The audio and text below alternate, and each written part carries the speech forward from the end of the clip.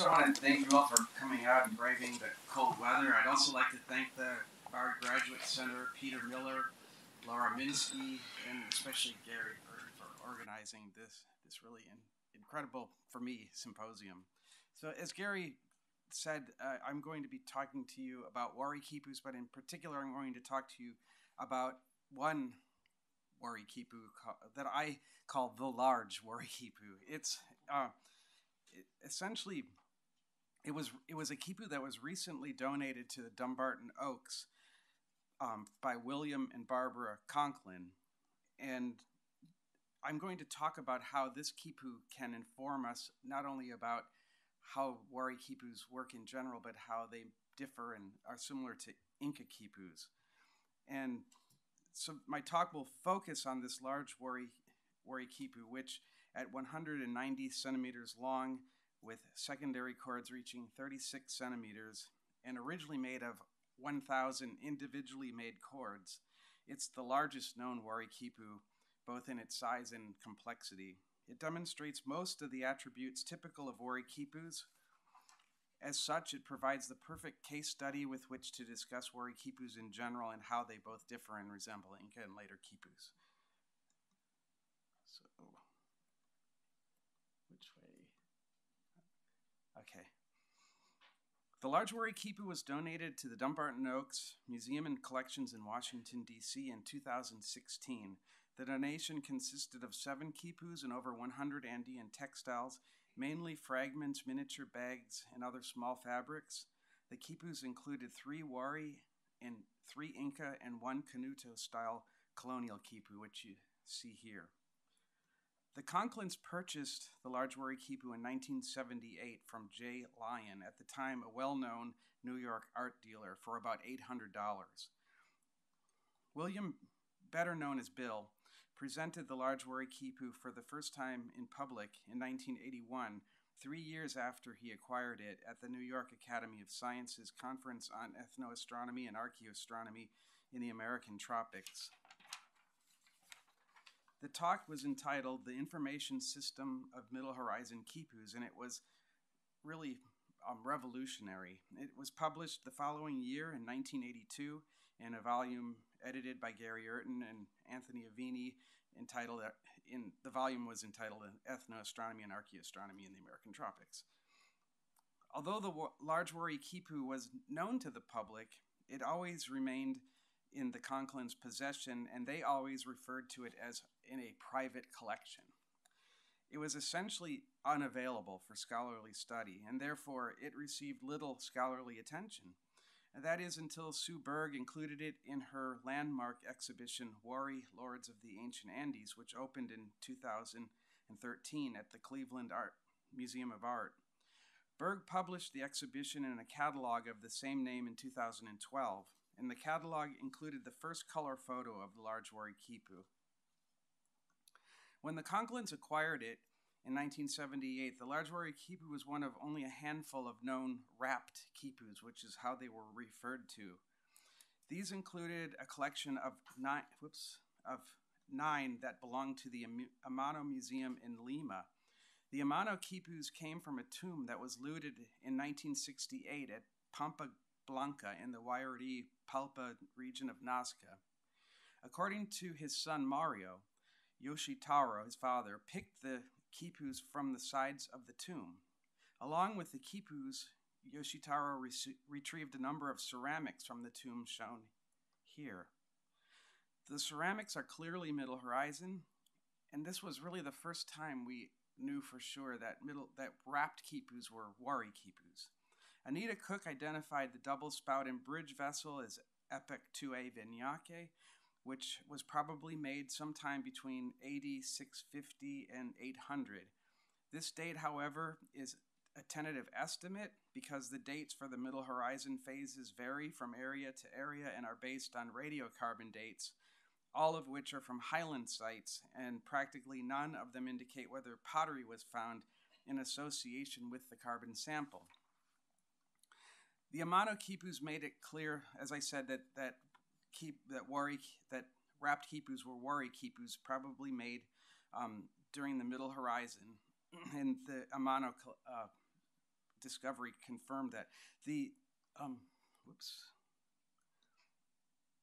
Okay, this is the site of Pampa Blanca. In 1969, less than a year after the discovery of the Pampa Blanca quipus in the Amano Museum, the American Museum of Natural History here acquired a wrapped loop and branch quipu for $700 from Louis Slavitz, another New York art dealer. The sale also included 30 Inka quipus. And I often wonder if the American Museum of Natural History quipu might have come from the same event that produced the Amano quipu, since they were so closely related in time. In addition to the Wari quipus at the Amano Museum and the American Museum of Natural History, the only other Wari quipus known at the time that the large Wari quipu was acquired were 2 loop and branch type quipus in the Museum of World Cultures in Gothenburg, Sweden. Both are related in color scheme and technical features, suggesting they came from the same site, but they have no provenience other than Nazca, Peru, and they were donated much earlier in 1932. Interestingly, in 1978, the same year the Conklins acquired the large Wari quipu, Frederick Landman permanently loaned the American Museum of Natural History 3 Wari pendant type quipus. A year later, in 1978, the same year the Conklins bought the large Wari quipu, they were gifted to the museum along with 44 other objects, which in addition to the quipus included ceramics, textiles, etc., but all apparently unrelated. So unfortunately, we don't have contextual information for them. Yes? Oh, thank you. Thank you. Curiously, one of the quipus donated by the Landmans was in a rolled-up state. The large Wari quipu was also acquired in a rolled-up state. And this is unusual because antiquities dealers typically doctor their merchandise to show them at their best.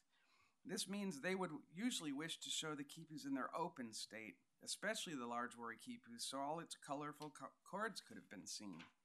To me, this suggests that the large Wari quipu and the Landman quipus, the 3 Landman quipus, might have come from the same dealer and probably the same original source. What are the odds that 2 vaqueros at the same time would both decide not to open their big Wari quipus? Further, the outer surface of the large Wari quipu's main cord and the lower portions of its pendant cords. This is a view of the main cord, the side that shows this. They're coated with a resin that has become impregnated with dirt, and it's red colored. This resin is especially prominent on the outer side of the main cord and the lower half of the quipu's pendant cords. Interestingly, a similar substance coats the end of a quipu-like cord that was included in the Landman accession. So the Landman quipus came with other objects I mentioned, and one of them was this quipu-like set of cords, and it also has this resin on it. So my question is, I think this strengthens the argument that they came into exist, or they were purchased by the Landmans and the Conklins all about the same time. They both had rolled quipus, and they both had these resins, suggesting to me that they came from the same source. We may never know where the large Wari quipu came from. However, in 2003, Conklin submitted a sample of it to the University of Arizona's AMS facility for carbon dating. The resulting measurement determined that the quipu is 1,151 plus or minus 33 years old, which corresponds with approximately 779 to 981 CE.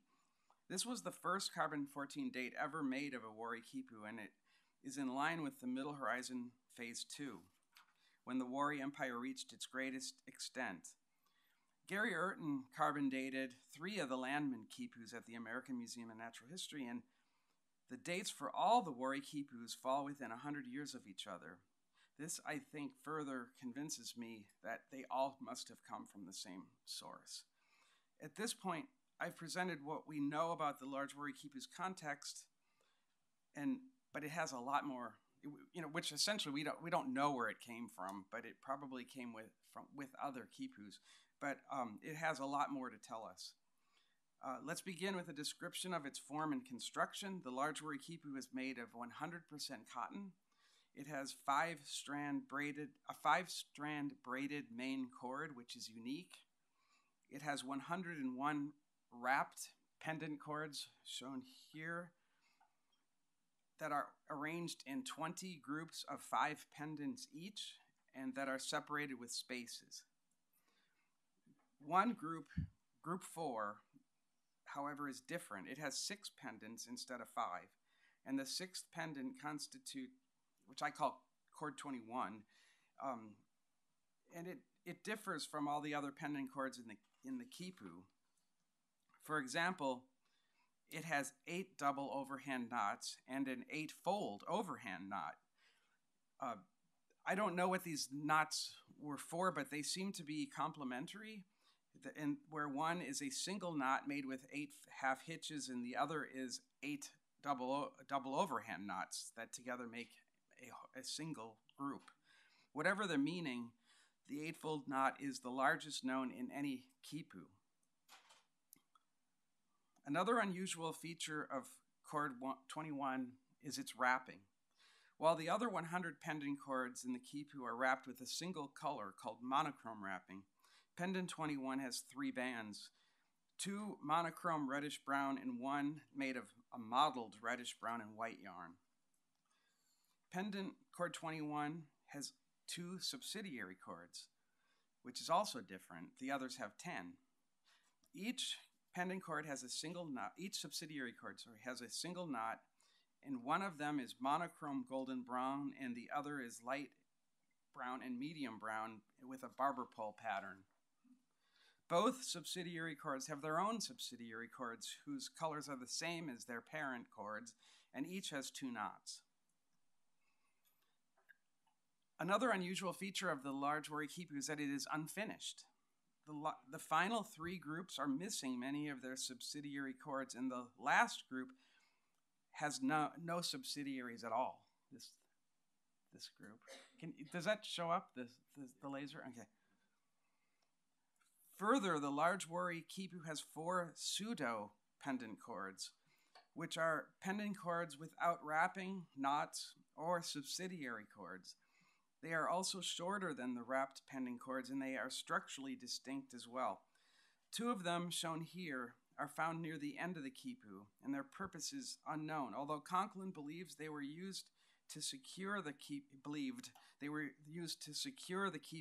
during its fabrication, and that is, as good of a reason as any. Maybe it was hung. One of the questions was, how are they displayed? Despite the fact that the large Wari quipu is made entirely of cotton, it is incredibly colorful. Color, knots, and position are the organizing principles thought to govern the coding practices of most Inka and post-Inka quipus. So my questions here are as follows. Were the same conventions governing Inka and later quipus practiced by the Wari and seen in the large Wari quipu? If not, what mechanisms were used to encode and retrieve information? What were their organizing structures? While I cannot cover all of this in a 30-minute talk, I can focus on a few points, beginning with a discussion of color. Wari quipus are perhaps the most colorful of all the quipu traditions. If Wari quipus employed the same principles utilized in Inka and later quipus,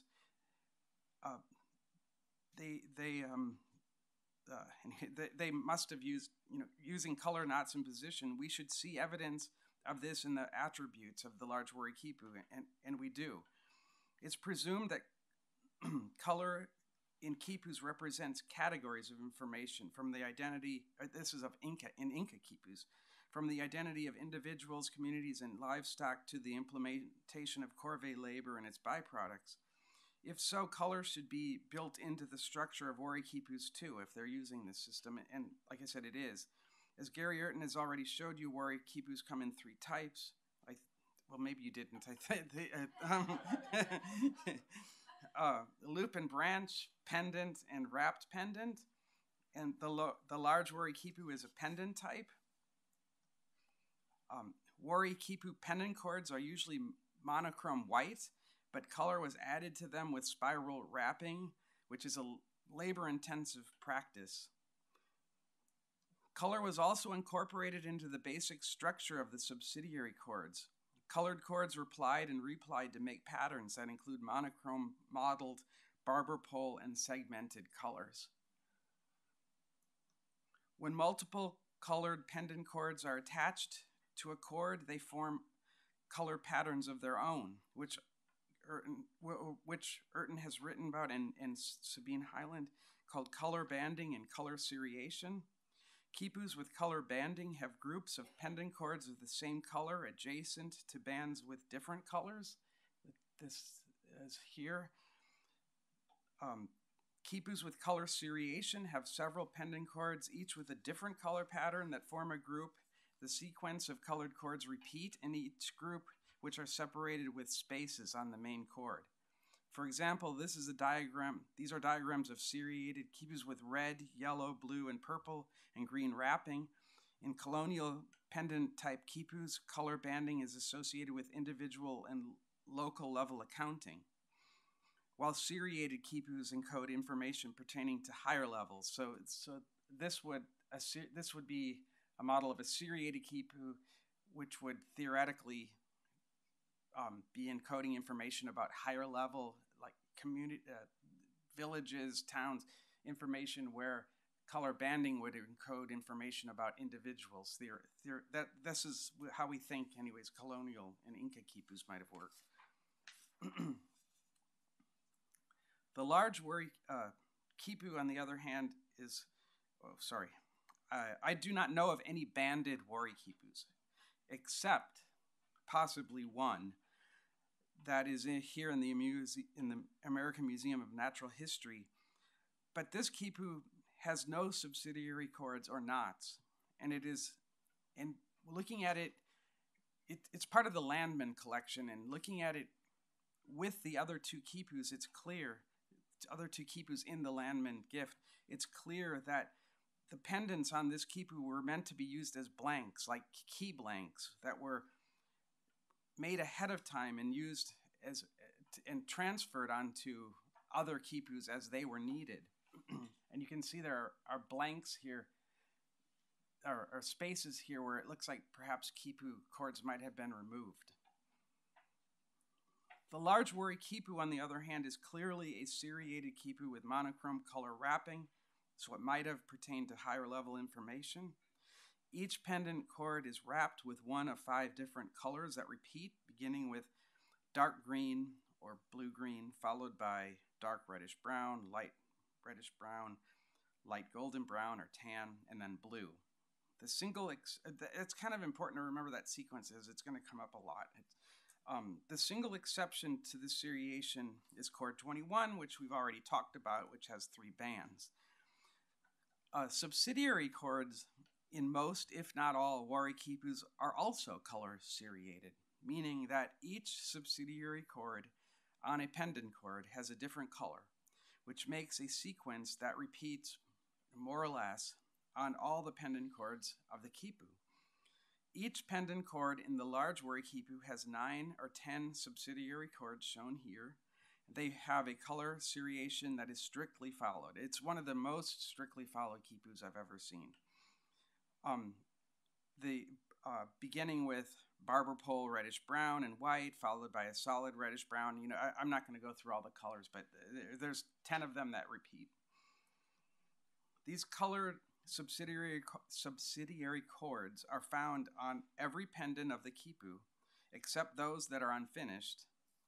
And interesting, the shade of color on these subsidiaries is not consistent across the quipu, meaning that every quipu subsidiary cord has the same basic color of blue, orange, yellow, brown, etc., but their brightness and intensities differ across the quipu. At first, I thought that these color differences were the result of unequal preservation. And see what I'm pointing out here is, see the blue on these two? it's very different from the blue on these two. You see? Can you use the mouse on your computer to point? Sure. I think. I don't know.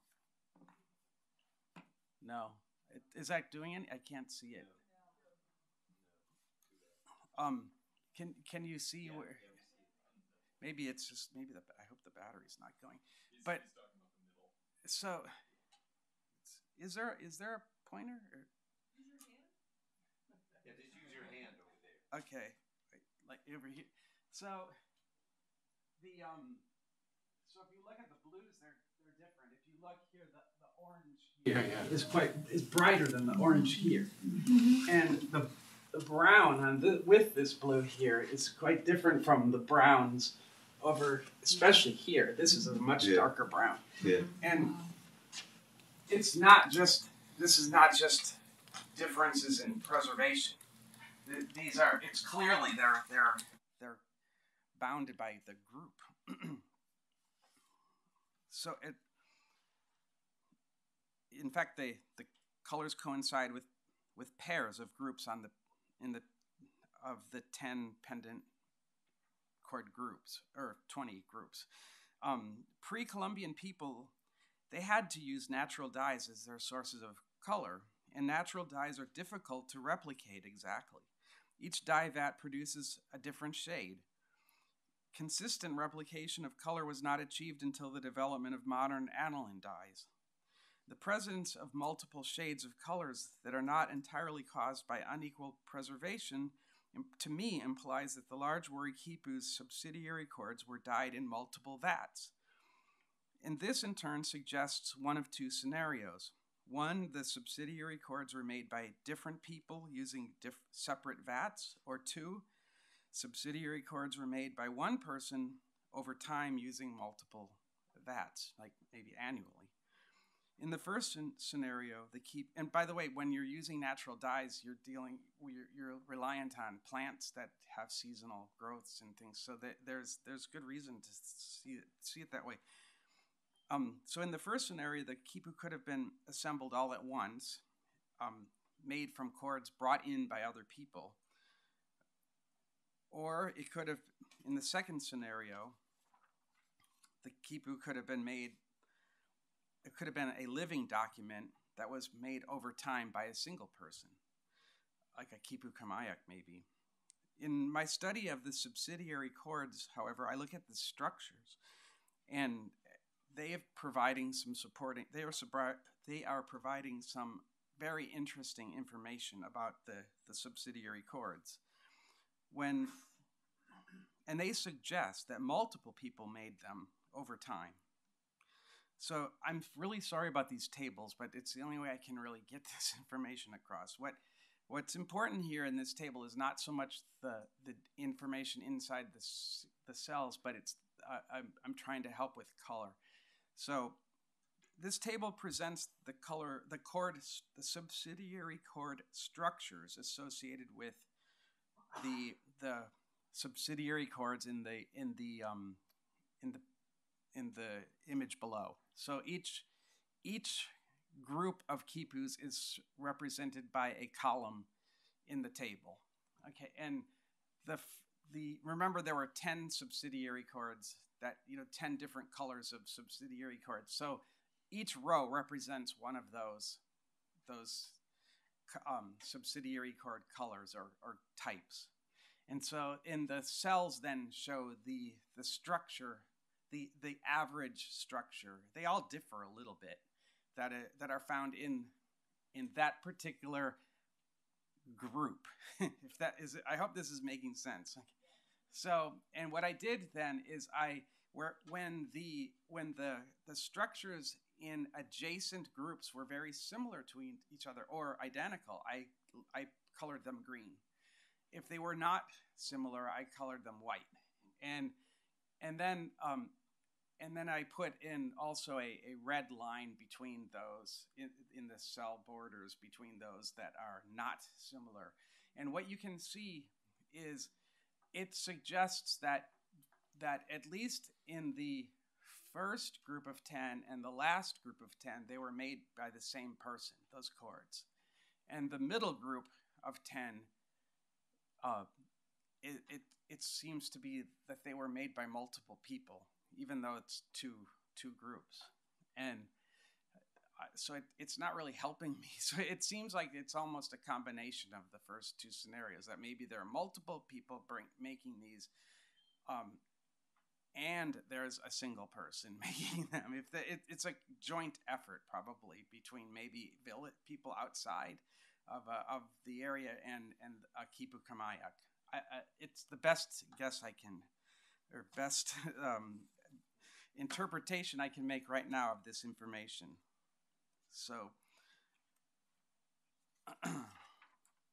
so at this point, I'd like to move into the second principle of Khipu coding, and that's knots and position. Knots and position are essentially inseparable, and Inka Khipus employed a base 10 positional system to represent numbers on Khipu chords. And knots in both Inka and post-Inka Khipus represent numbers, but they could also represent qualitative information, we think.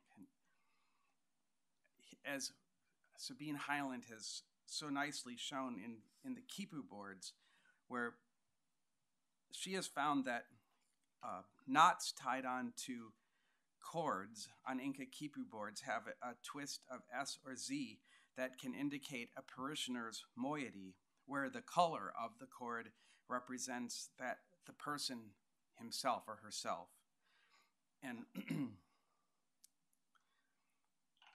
But apparently other attributes could also indicate moiety, such as chord attachment. And Gary Urton and Manny Medrano have used this the several quipus from the Santa Valley, plus a translation of those quipus, to show that moiety was indicated in these quipus with the chord attachment, which can be recto or verso. And so this diagram shows both the chord attachment and knot twist. By the way, just so you know, I use a different system than Gary Urton does for knot twist. I look at the actual twist in the knot when it's being made, and the reason why I do that is because Wari quipus often have double overhand knots and triple overhand knots. In the Inka system of looking at knots, they actually look at this part of the knot that crosses the back, and it actually, so if you have an S twisted knot, it's actually would be a Z knot in Gary's system, so they're opposite. But we don't have those crosses in Wari quipus, so I can't use that system. Anyways, this is what I found very interesting in the large Wari quipu is that it seems to be using knot twist like the quipu boards to possibly indicate something like moiety. In this image, what I'm showing you here is that the large Wari quipu, the first half of it, all of the knots on all the pending chords and subsidiary chords have an S twist, where in the second half of the quipu, they all have a Z twist. And it's really interesting to me, but I just, we don't even know if the Wari had moieties. I presume they probably did, but we don't know if that's what's going on here. There could be time involved. Maybe the S knots are involved with 1 year and the Z knots are another year. It could be a lot of different interpretations. So the large Wari quipu does not seem to have encoded information, however, using chord twist, because all of its chords have a final twist of Z, which is normal for Wari quipus, while Inka quipus tend to have an S twist.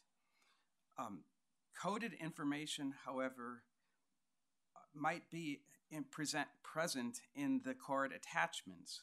For instance, 535 chords in the large Wari quipu, which are slightly more than half, have recto attachments, where 416, slightly less than half, have verso attachments. But at this time I have not been able to investigate this further.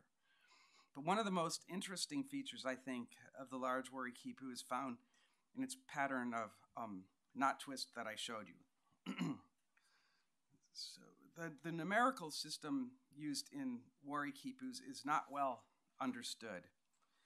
But we do have one quipu that might be giving us a clue. What we know is that knots are always tied immediately after wrapping or cord attachment in Wari quipus, which is very different than Inka, because remember, Inka quipus have a base 10 positional system. So the ones are on the bottom, tens are next in the next register, 100s, 1000s. Wari quipus, the knots are always tied right after they're attached to the cord or right after wrapping, so there's no positional system. So how did they record numbers greater than 10? And I still don't know. Although they were quite creative in their use of overhand knots. See, they also, Wari quipus also do not have anything but overhand knots. They use double overhand, triple overhand, wrapped overhand, colored overhand, but no long knots, no figure 8 knots. So, but they were very clever in their use of double overhand but I still don't know if they were using that as a positional system. But there is a quipu here, quipu 136, which was part of the Conklin donation, that's providing some insights as to how quipus might have been used numerically. And they seem to be used, they seem to have a function similar to top chords, and I'm going to show you. So in this pendant type quipu, which it consists of 5 pendant chord groups labeled, and the first pendant of each group is not wrapped, and it has subsidiary chords whose color sequence is repeated in each pendant chord, like in the large Wari quipu.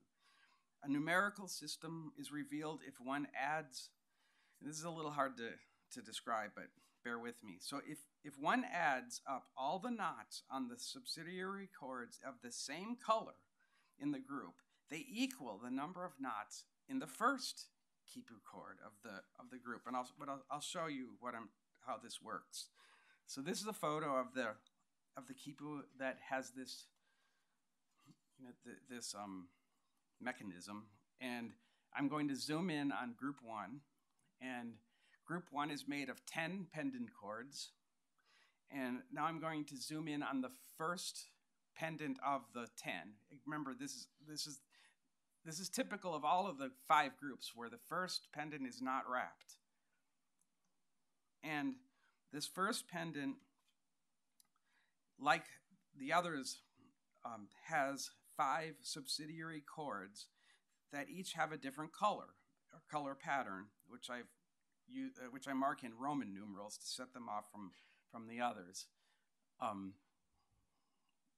Although, of course, over here I don't. Oh no, those are the no. So what you're seeing here are a photo of the first pendant chord, and then my diagram of it. And in my diagram, along the pendant chord itself, you see the group numbers, and then to the right are the number of knots. And so now, if we back out a bit, now I have a diagram of all 10 pendant chords in that first group, and it shows their subsidiary chords and the number of knots tied on them. And what you see is that each of the chords has one or more of these subsidiary chords. None of them have all of them except the first one. And what you'll notice is that if you add, unfortunately, you have to ignore the first one. But if you look at types 2 through 5, the number of knots on the subsidiary chords in chords 2, pendant chords 2 through 10 equal the number of knots in the first one. And here's a chart that shows, unfortunately, that's an unreadable chart, but the but these are let me digress for just 1 second here. The reason why I put this chart up is to show you the types of numbers we see in this quipu. If you notice, most of them are ones, and that's really typical of Wari quipus. Almost all the chords just have one knot or no knot. And it seems to me like a binary system is at work here, where it's present absent. but then there are some khipus, which I show you, some chords that I've highlighted in red that have more than one. And those are the only ones that have more than one knot. But they are never more than 9. Yes, Gary. Okay. And so I think there's a base 10 system also at work here. So a base 10 and a binary system. But so here is a chart showing you the first it's 10 columns, 2 columns each representing each group. The first column shows the number of knots on the first chord. The second column shows the sum of the knots of the same color in the rest of that group. And you can see in general they add up. Here's the exceptions. And there are very few, for in this khipu. And one of them, the one in the right corner here, I'm going to show you. It's because this last group here, if we were to move this 5 to the first column, it would work. So, and if you notice that the chord that's out of place is this blue chord that's tied all the way at the bottom of the pendant chord. And that's really unusual. I've never seen that before. And I thought maybe Bill had tinkered with it, Bill Conklin, and maybe he had tied it back in the wrong place. But when the conservator and I went to look at it, it's very tightly tied. He didn't, I can't blame Bill for this. So it was made like this. But like I said, if you move this 5 over, it works. 3 plus 2 is 5. But so I think what's happening is that they're giving us these intentionally. They're telling us to look at this. It's different. The khipu Kramayak or whatever, I'm sure they understood this principle. They knew that should have, probably that pendant chord would have normally been in the first, that subsidiary chord would have been on the first pendant chord, but it's not. Anyways, I have to move through this quickly, because the best is yet to come. So the large Wari khipu has. Okay, sorry. Well, I'll try to go through this quickly then. Okay, so the large Wari khipu, as I said, its pendant chords are wrapped. They also follow a sequence, a series, 1 through 5. And if you look, so these are the 1 through 5, and I don't have them labeled, but each one of these columns represents a pendant chord, and this is the number of knots on that pendant chord. So the blue pendant chord, they're type 1. The next one, type 2. And the blue pendant chords always have 3 or 4 knots. There are 2 exceptions. The next always have 7, next 5, 2, 1. No exceptions, right? And in the subsidiary chords are the same way. They have there's more exceptions, but in general they have either 1 or no knots, but some colors are associated with other numbers, like the number 2. So in this table, the number of knots is long in the columns. The subsidiary chord type is in the row, and these are the number of chords that have that. So 65 chords have 2 knots. 35 chords have 5 knots. So it's you see I've highlighted them in green. What I'm trying to get at is color is associated with number in these khipus. And the number 46 keeps coming up, which is weird to me too. But in general, most of the color chords are associated with 0 or 1. So I wondered how similar is this to other khipus? Does this exist anywhere else? And the only other khipu I know of that's the most similar to the large Wari khipu is khipu T1 from Castillo de Warme, which was excavated in 2013. And like the large Wari khipu, the Castillo de Warme khipu also has a series of subsidiary chords, 1 through 9. There's 8A and 8B, but that's 9. They also have numbers associated with color. Their colors are also associated with numbers, mostly 1, but some others 4, 6. But what I find most interesting is that its pendant chords are also monochrome wrapped, and its pendant like the large Wari khipu, but its monochrome. Its pendant chords are also associated with numbers very consistently. 1, 2, 5, 7, 6. Did you see those numbers before? They're the same numbers as in the large Wari khipu. 1, 2, 5, 7, 3, and 4. 21576. And what's even more interesting is if you match the colors, so they were slightly out of order, but the colors associated with them are the same. So the blue wrapping in the large Wari quipu is associated with 1. The blue on in the Castillo de Warme quipu is also associated with 1. The gold is associated with 2. The tan is associated with 5.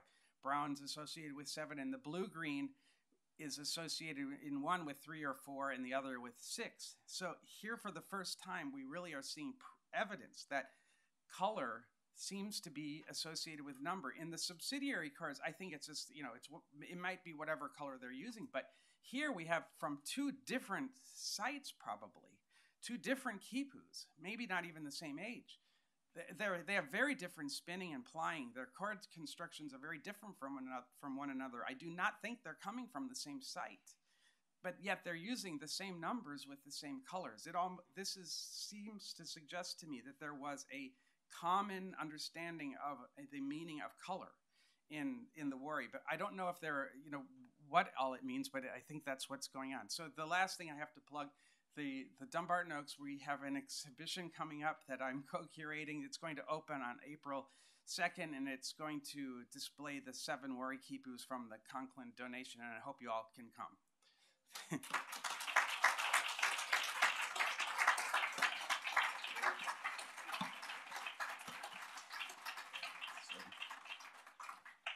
I guess I don't have time.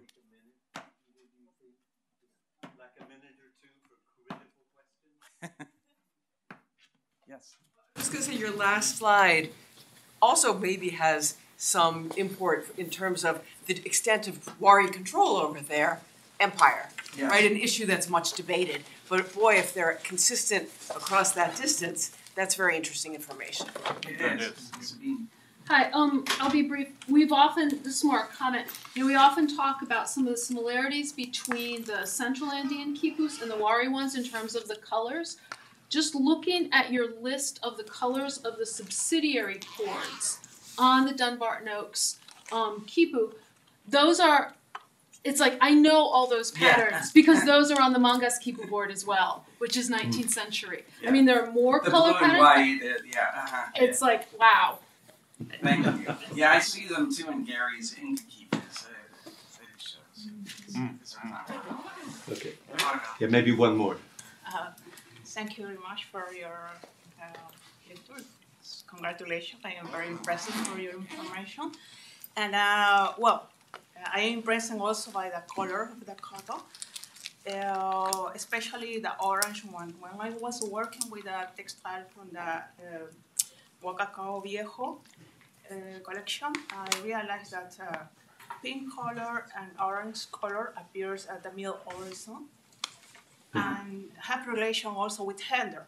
Men wear this tunic in pink color and women use this dress in orange color. Oh, interesting. Yeah, so I think you have to take attention with this difference in gender and could be some significance in your quipus. And I have another question is about the yellow color and the green color are natural color or they're dyed the cotton? The yellow? The Yellow and The green. yellow is dyed. And which other one? Green. The green. Yeah, I don't know. I've seen natural greens, but they're usually a lot lighter than this green. This is a very dark olive green. And I don't know if the green has darkened over time because of age or if it was originally that color. But my suspicion is that it's a dye. But I don't know for sure. But I've never seen that dark of green in a